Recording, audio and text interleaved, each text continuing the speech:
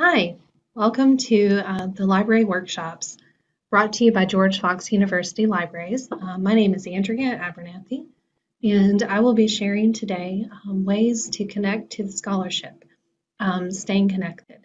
So I'm going to cover a lot of ground today, and I'll try to demonstrate everything that you would need to get started. So let's go ahead and I'll share my screen and we'll begin. So um, let me share my screen and we will begin. Okay, so here we are, staying connected to the scholarly conversation.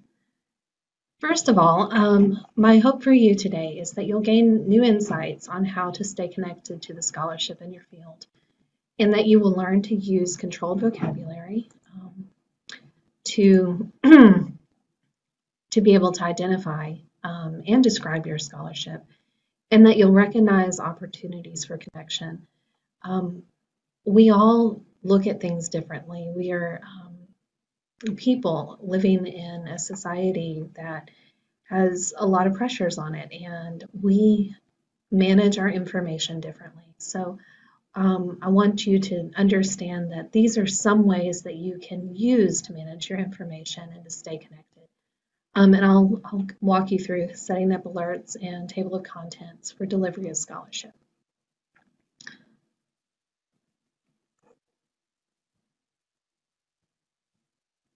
Okay, first of all, the question to ask is, who creates and publishes the scholarship in your field? You have trusted publishers that you know. Is there an association with a flagship journal that you have read since undergrad or graduate school? Is there a university in particular that is leading the research in your field and producing scholarship? Is there an institute, an organization that funds the scholarship that you are contributing to? A conference that's of particular importance or a favorite journal? All of these things, even your leading scholars, make a huge difference. And if you take a moment and just reflect on this, make a list, and know where your scholarship is coming from. Some of these things you're already probably accessing, and others may be on the outlier situation where you're just not accessing. You can connect with these voices a lot of different ways. Many of the scholars have Twitter feeds. There's hashtags that you can follow on Instagram and Twitter and Facebook and all the things. There are YouTube channels with conversations and lectures and podcasts and newsletters. These are all informal ways that you can stay connected. And once you have that list of voices that you are paying attention to, it's really easy to just go and follow a few accounts and make sure that you're connected, because there's a natural way that works if you have those in your social side of things. But also be mindful. Just because you can access scholarship through Twitter, like the conversation, it's not the research articles, but it's the conversation about the topics, right? These informal methods are wonderful, but you don't have to pursue these if maybe you want to keep this part of your world quiet. Another piece of this is we have voices that maybe we can't hear quite as loudly. It may be the smaller association in your field. Maybe it's the Christian Association, BIPOC voices, dissenting opinions, scholarship outside the U.S. That maybe not is published in English, or maybe the journals aren't picked up by your favorite database, but they're still scholarly. They just are outside of the U.S. and they're easy to forget. You may have a trade journal or a news source that you never pay attention to because it's not scholarly, and it may have summative information and just news information that says, hey, this is what's happening. Did you hear about this? Another thing that we sometimes ignore is the pricey periodical because we don't think we can access it. And all of these voices come from different spaces.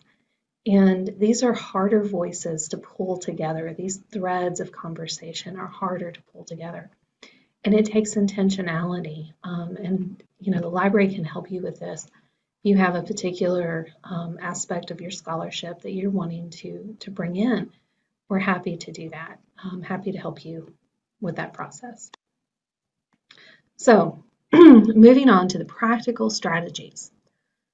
We want to strengthen conversations. So this is an example of a trade publication. And I'm going to go ahead and minimize my screen here and go over to the internet. So let me stop my share for a second and go over here. Can't tell, I'm slightly nervous. I can teach in front of students and make mistakes all day long if I have to, but teaching in front of the camera is a different conversation. Okay, so let me share my screen here.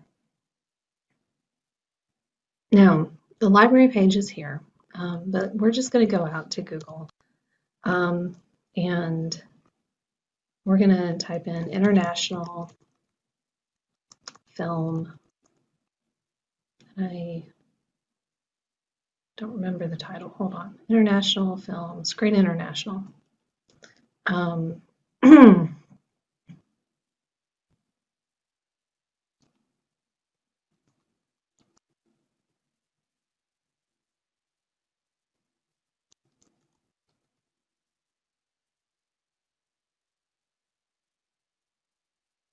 Okay, so let's say that we've subscribed to some newsletters from Screen Daily, and they're very eager to make sure that we are connected here. So I've clicked to register, I'm signed up, I've got the newsletters coming in, and I'm enjoying the news of international film, and I'm up to date on the stories, but I also need access to the particular titles.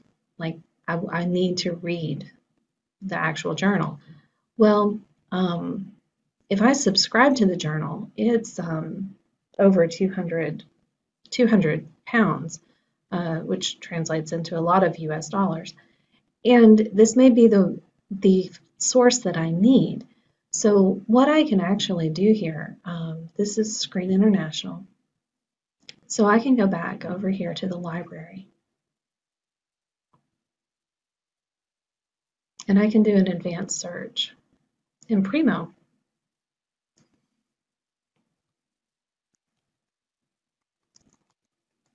Screen International. And we'll just type in actors because we're assuming that we know exactly what we're looking for. But so I've got a couple of different journals here. But you can see I've got many options, and I'm going to go back up here. I'm going to change this to my title is exact. Okay, there we go. So this is a current conversation in Screen International, and let's assume this was the article I was looking for. If I needed this article, I could have easily just searched for it because I would have had this information from my newsletters. I open in ProQuest Central, and there's my article, the full text. Now, if I had subscribed to this as an academic, I'm trying to keep up with the international film industry, I would have spent over $200. But the library has already done this for me, so I have access to this. The other thing here is I know that this journal is Screen International. So let's say that I want to go ahead and make sure that I have it. So I'm going to minimize this a little here. I can go ahead and click on e-journals and type in Screen International.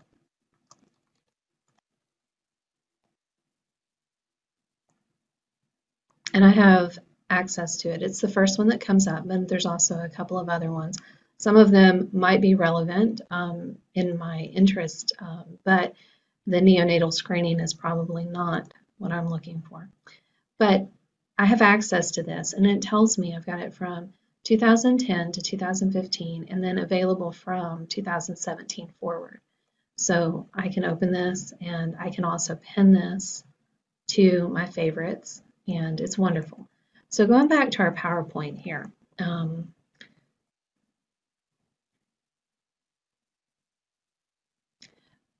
it's important to check Primo, and Primo being the library discovery layer. You want to make sure that you have checked, because a lot of the things that are beyond your you don't want to have to subscribe to everything. There's no reason to. The library is already doing that for you for so many things. So always check to see if the library has it. And you can see, just click on advanced search. Now, looking a little bit further, we're changing gears a little bit. Controlled vocabulary. If we go back to our, hold on.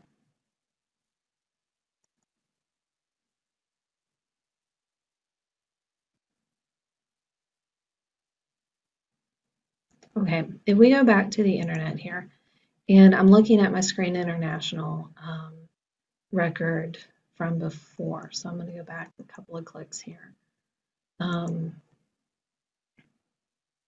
So if I look at this article about Lauren Dark, when I click in here, I have an author that's hyperlinked and actors as a subject heading. And I'm going to actually add a couple of, I'm going to take out Screen International. I want to show you this.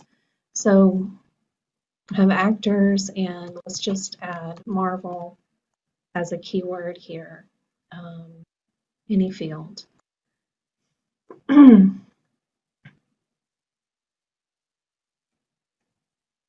Now I have a number of resources, and I'm going to click on this Silent Films in St. Augustine. You can see I have subject headings here. Motion picture industry, Florida, St. Augustine, history, silent films, history and criticism.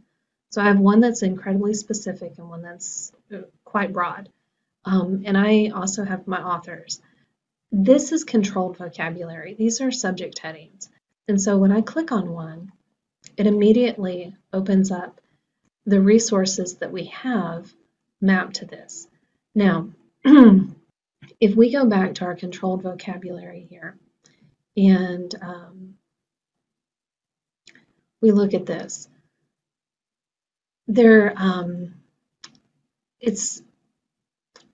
it's terminology that is decided upon by organizations and librarians and associations, experts in the fields, and it describes the scholarship, and you use it to search for the scholarship. Two things can happen when you're working on your own scholarship. You can miss something because you didn't look for the right, you didn't use the right terminology to find the resources that apply to your research interest. Or you can describe your own scholarship that you are publishing with inaccurate words. They may be accurate to your research, but they may not be accurate in the fact that they're not indexed as subject headings. So let me show you what this looks like. This is a paper on playgroup therapy, therapeutic playgroup for children with a developmental delay. It's in the Journal of Child and Family Studies. Social work uses this journal. You'll notice the keywords. These are your author-supplied keywords. Therapeutic playgroups, feasibility, manual development, developmental delay, developmental disability. All of this makes sense, and it looks like a well-described paper, well-titled. I mean, this is exactly what it's about. However, if we go one click more, excuse me,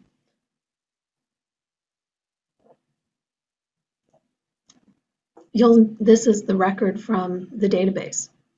And you'll notice that the title's the same. We've got our authors, there's our source, but we have these subject terms that are hyperlinked, very similar to the way they were in Primo. And you'll notice therapeutic playgroup is not listed. We have playgroups, we have developmental delay, but it's listed as play therapy. The author supplied keywords do not match the subject headings. So it's important to make sure that you're searching for the things that are indexed as subject headings. You can also search for the things that are indexed as author supplied words, but there's that disconnect between the two sets of terminologies. So you're going to want to make sure that you apply your terminology correctly. And this can be easily done by, let me go back to our screen here.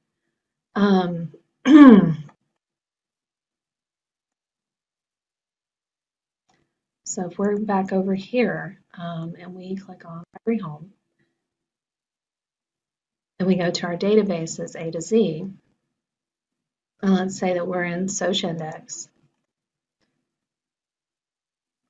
for social work. Let me wait patiently. You'll see you have your subject headings up here. And I can click into this subject heading and I have a long list of resources, and I can type in play therapy. In play therapy is not listed. So I'm going to go ahead and I'm going to type in play therapy at the top and search, and I'm going to see what's available. So I have number 2, just going to go ahead and click in, and I have play therapy and narrative therapy. These are so they look like they may be synonyms. So I'm going to go ahead and click on play therapy, and then I'm going to go back up here to my subject terms, and I'm going to find out what there is to be said about narrative therapy. And this index does not appear to be working correctly. Let me try here. So we'll try subject terms. So I clicked on more indexes, browsed for subject terms, and then I'm going to try play therapy.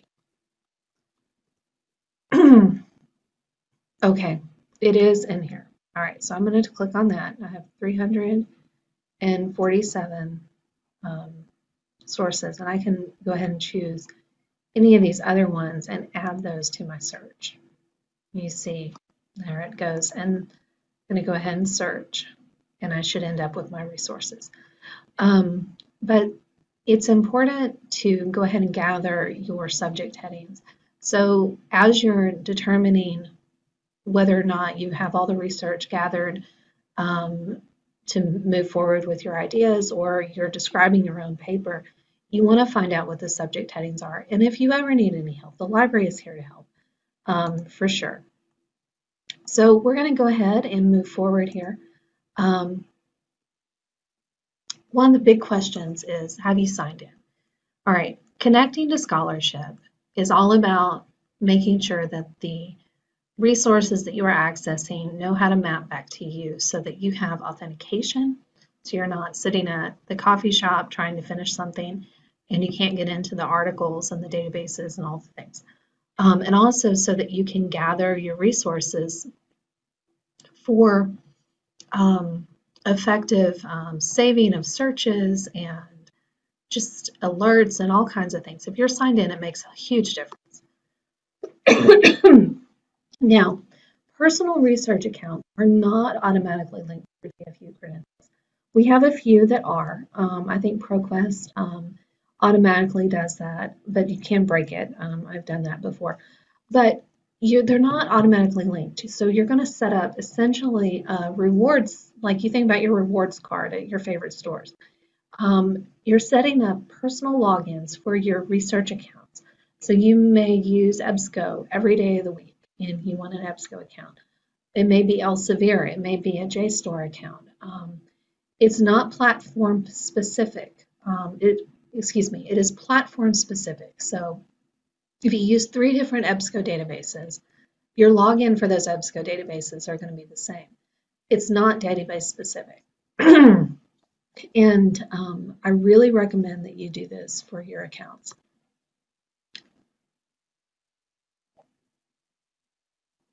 Okay, so here we are. Play therapy. This is a screenshot from EBSCO and Search Index.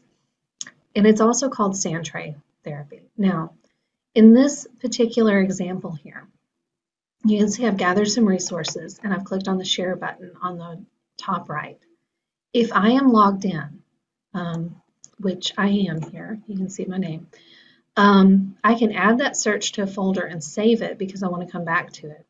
I can email it to myself. I can set up an RSS feed or set up my permalink.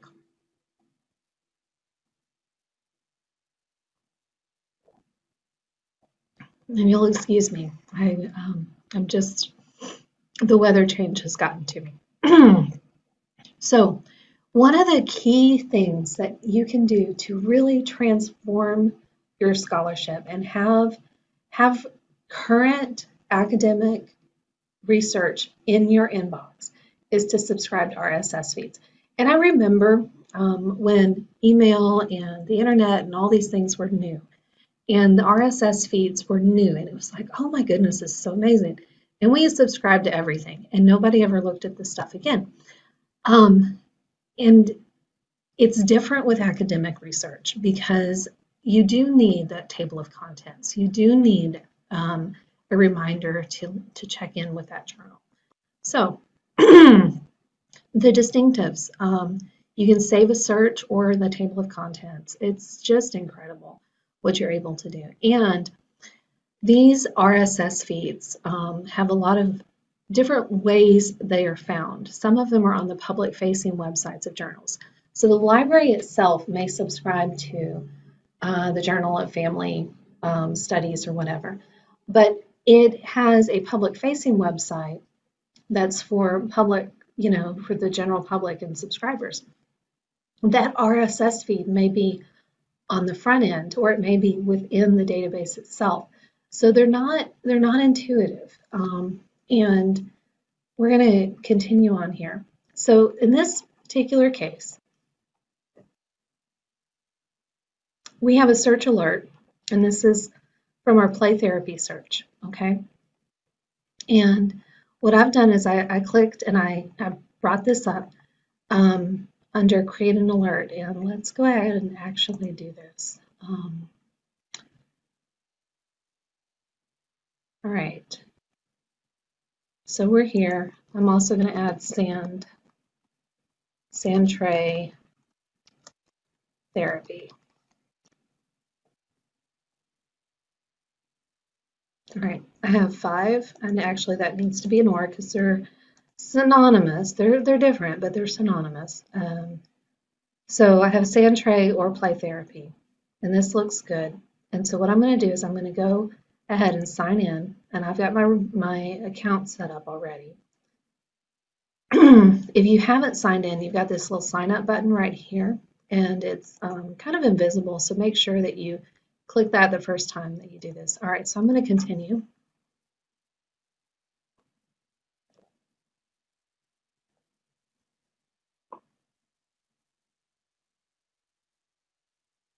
So here we are. I want to save this search. My name's at the top. What I'm going to do is I'm going to click the share button, and I'm going to click the RSS feed. Once I do that, this is what it looks like. And I'm going to choose how often I get this. I'm going to say once a month within the last, I'm just going to say whenever. And I'm going to save this alert, and I need to put in my email address. And it can be different than the one that you have linked to this account. So you could actually set one of these up for somebody. And I save it. And this search will come to my account and my email. But the other thing that I can do is I can grab this feed right here and I can use Zotero. So let's come back to our our presentation here. Okay, Zotero is a bibliographic management system. It helps with citations. It's billed as a personal research assistant. Zotero can manage RSS feeds. And when I found this out, I was like, this is a game changer. So we have our RSS feed URL, so we're good. The next thing that's going to happen is we're going to click on New Library, then New Feed, and then From URL. We're going to add the URL, and then we're going to set up our time frame, and then it'll all just appear. And it's going to look like this. And okay, so you see, these are the steps that it'll look like, and we're just going to go ahead and do this live. So in Zotero, actually, let me close this and we'll go from the beginning. So I have Zotero downloaded on my computer. And it's a little messy because I use it a lot for students. But at the top left, there's this little new box. It's a new library. So I'm going to click on that. I'm going to choose New Feed from URL. And then I paste in my search. I click Enter. And then it'll populate the title. Got my advanced options so I can set those up. And I click Save. And then it goes down here at the bottom. And it takes a second, but it goes ahead and pulls things. So these are from the 90s. So I'm going to go ahead and open this one by Brownlow. So this looks maybe promising. I can add it to my library. I can mark it as unread, so maybe I need to come back to it later. And the other thing that's really cool is I can double click on this because of the way Zotero is set up. And it will bring me to the record itself so that I can see if I'm interested in it, and I can check for full text if I would like to. So this is just amazing. The RSS feeds are wonderful tools. And I wanted to show you one other thing here. So I have a journal. This is the Journal of the Medical Library Association. And this is all pulled together, and it shows up every publication. So if I need to go over this review of this tool that librarians use, or I want to look at updating strategies, or something, I can just open these and it comes right here to the journal itself. And this is one of those public facing ones. This will take a second to load.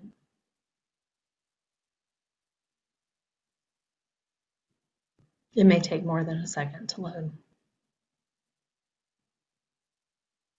Okay, so this, immediately pulled the record, and you'll notice that this is the journal itself, and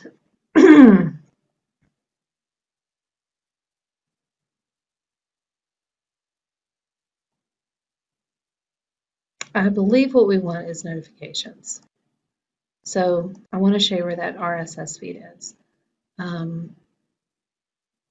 I think I've clicked the wrong thing. I believe I have. Okay, we're going to move on. So there's another thing that you can do, and that's subscribing to table of contents. Now, Ovid is one of our vendors that has a really clean way to subscribe to the table of contents. It's important to understand that different vendors of information have different ways that they present your opportunities to connect with the scholarship.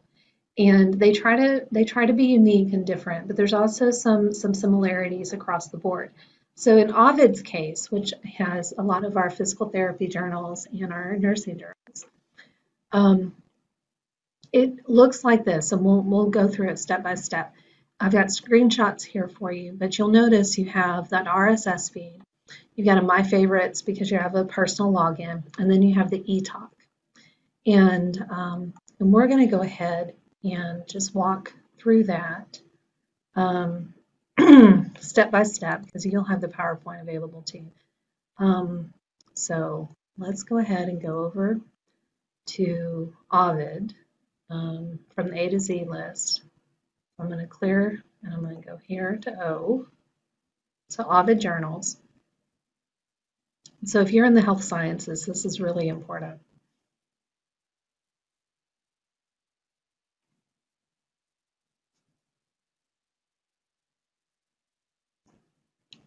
Okay, so there's 110 journals listed. I can sign into my account or I can just do this on the fly. I can search over here. I can also search by subject or by title, by availability. So I'm going to look at the health professions and I'm going to choose exercise science. And I am interested in the Journal of Strength and Conditioning Research. Okay, so if I click into this, I have, the current issue, and I also have my RSS, eTalk, and email jumpstart. The jumpstart is actually your permanent link, your stable URL, persistent URL. So what I'm going to do is I'm going to click on eTalk, and I get this very advanced looking screen. So almost like, am I at the right place? Yes, I am at the right place. So I'm just going to type in my email here and click enter. And it will tell me that all of this is going to come my way. So I have the American Journal of Child Nursing, Maternal Child, all of these are subscribed, and I can add additional ones if I want to. And so I'm going to go ahead and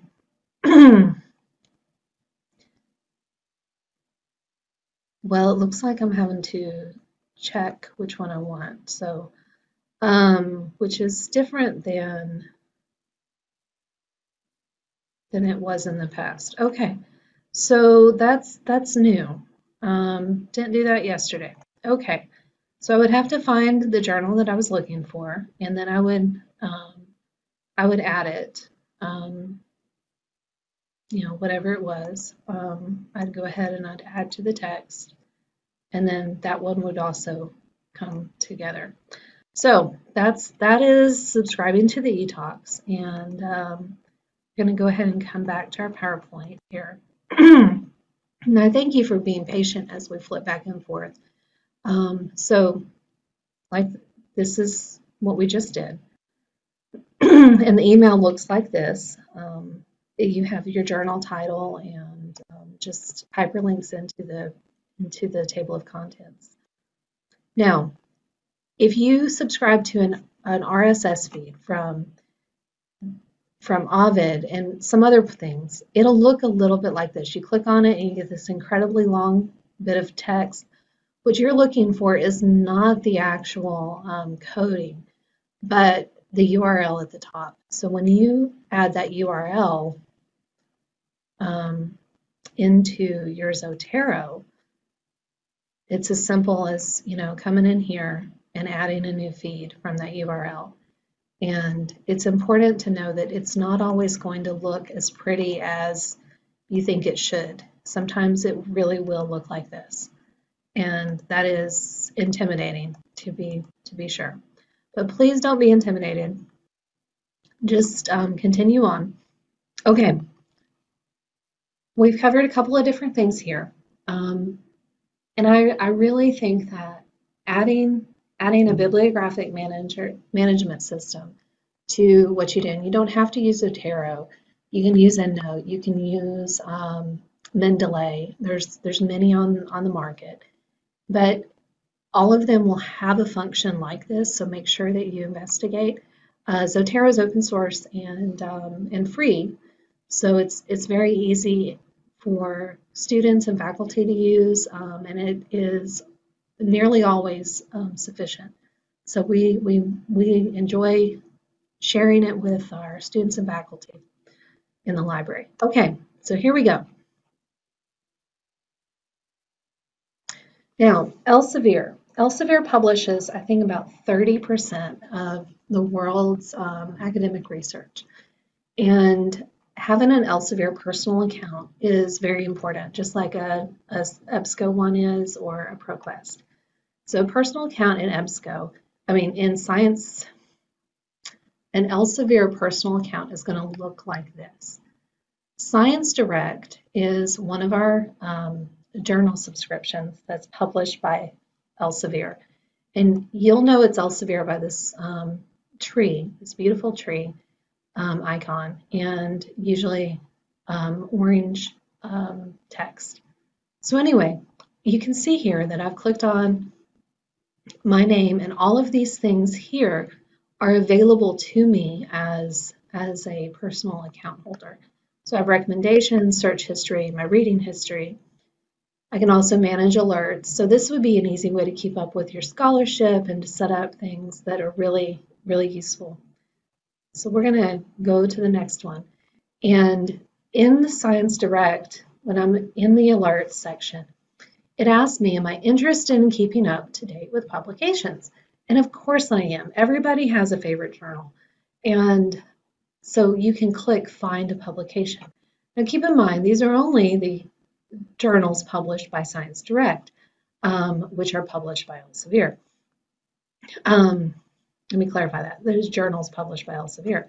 So when you walk through this, you do a search, and I found physical therapy and sport, and I end up on the landing page for the journal.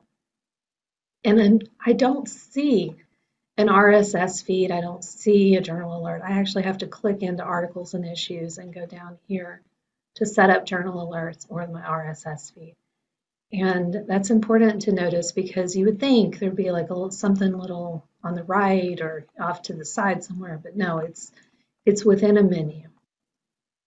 And when you're using this, let me come back over here. So we're going to go ahead and go over to Science Direct.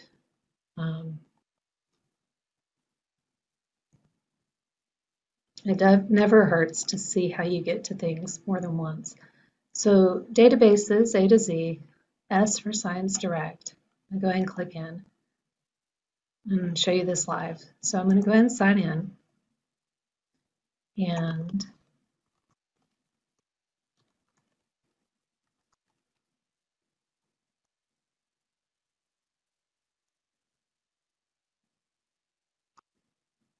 okay, so here we are.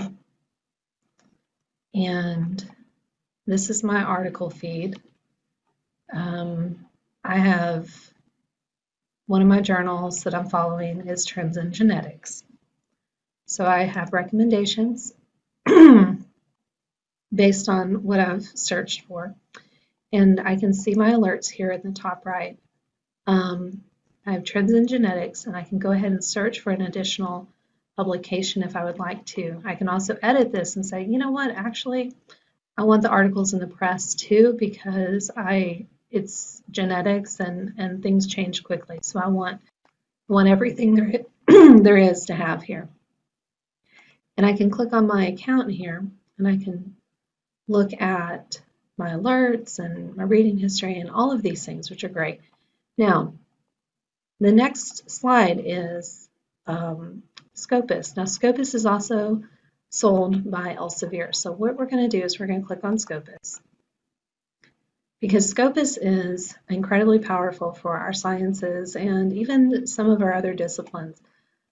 Because when I'm in here, this is also Elsevier, I'm already signed in. It remembers who I am. I've got my bell here, which is the iconic icon for alerts. And I can search an author. So McGowan Bethany is a librarian, and I must have misspelled her name, so I'm going to edit my search. Actually, it would help if I clicked on author. You can also click here for author name. So let me try this again. McGowan Bethany. All right, there she is. So this is her author profile, and I can see the scholarship that she's produced and the reviews that she's written and the articles she's written. And I can also see who has cited her work right here. and who she has written with and additional resources. So what I can do is I can set up an alert right here, and I can choose either a document alert or an author citation alert. So I'm going to choose like the author citation alert, and I've got it all set up. So I'm going to click set up alert. Well, this actually is already set up. So let me set up the document alert. I'm going to click on that. Okay, so now I'm going to go to my alerts page, which is the bell.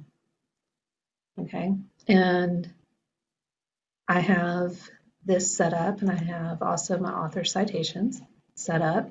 In the document itself, I have her work, Evaluating Nursing Faculty's Approach to Information Literacy Instruction. It came out last year, and I have that citation alert ready to go, and I can even check for new results, which there aren't any at this point. But I have that set so these results will come to my inbox. This is key if you have a piece of scholarship that has it's a cornerstone of your current research. It may be your own research that you are making sure that you're staying abreast of the conversations that people are having about your contribution. Or it may be that there's a scholar at another institution or elsewhere that has written something that really matters to the entirety of the conversation. You can follow that so that these citations end up in your inbox so you never are unaware of new ideas coming forward and new additions to that conversation. And to that end, I want to go ahead and go over to Google Scholar. So Google Scholar has a lot of beautiful things about it, and you want to make sure that you are signed in. Okay, otherwise this doesn't work. And on the menu on the left, you have alerts that you can set up. You also have advanced searching and settings. From settings, you want to click on that, then click on library links. Make sure that George Fox is indicated, because if it's not, you won't be able to get to some of the things because there'll be paywalls. But if you've got George Fox listed, the link will resolve through the library. So I'm going to go back over here to alerts. So I have a couple of different things set up, but I'm going to go ahead and create an alert. And I'm going to take that title of that article from Scopus and show you how this works. So I have my title, and I'm going to put that in quotation marks. And I have two results. And so what I'm going to do is I'm going to create an alert. Okay, and then this is set up, and these will come to my inbox, which is fantastic because you can be really specific looking for a particular article, or you can also go ahead and look at, actually I didn't get that one quite right, so I'm going to go back and cancel that alert. Made a mistake. Hold on. Create an alert.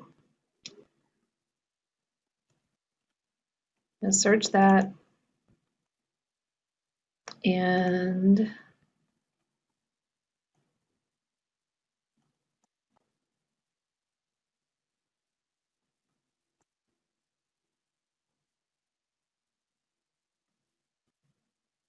show up to 20 results. Email to. Okay, that should work. All right, so Google Scholar, fantastic for setting up alerts.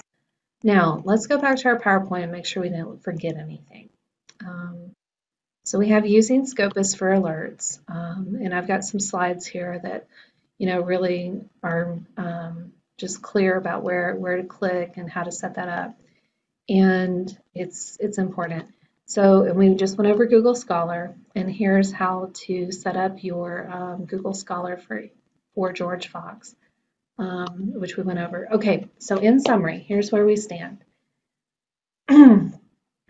You have contributing individuals in your field who are making a difference, who are adding to the conversation of the scholarship.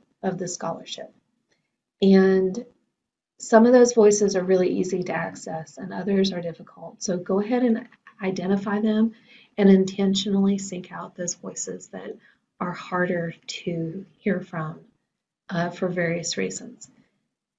Your public-facing databases, your websites, your journals, anything that you can gather naturally within your normal realm of life that you want to add to that. Go ahead and visit those and subscribe to the newsletters. Take the time for those personal accounts in the databases.